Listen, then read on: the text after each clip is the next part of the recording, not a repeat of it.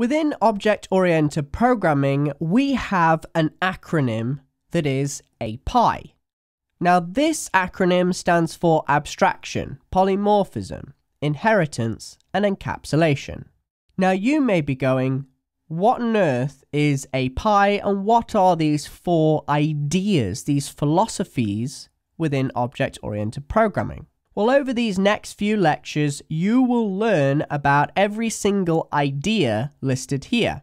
Now, the first philosophy and idea in the acronym is abstraction.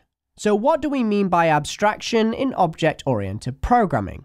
Well, your mind does abstraction on a daily basis, and I'll prove it to you right now. I want you to think of an apple in your mind. What your mind has just done is abstraction. You didn't care about any of the details, the properties, or the nouns of that object.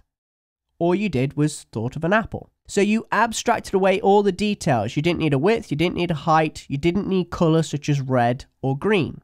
You just thought of an apple. And I gave you nothing visual, so your mind just abstracted away all of those details and it just thought of the object that I said.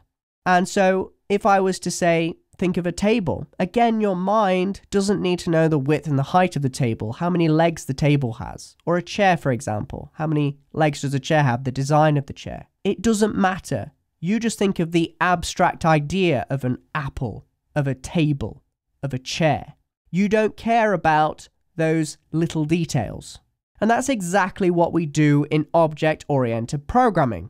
We generalize. And that's where your classes come in. For example, cast your mind back to the last lecture. We had a class for all of the bank accounts. We had a class for all of the branches, and so forth. So the whole idea is we generalize to the point where we abstract. We look at the program in its most basic form, and then from that basic template, we can then start adding in more detail afterwards. But what we first do is we generalize.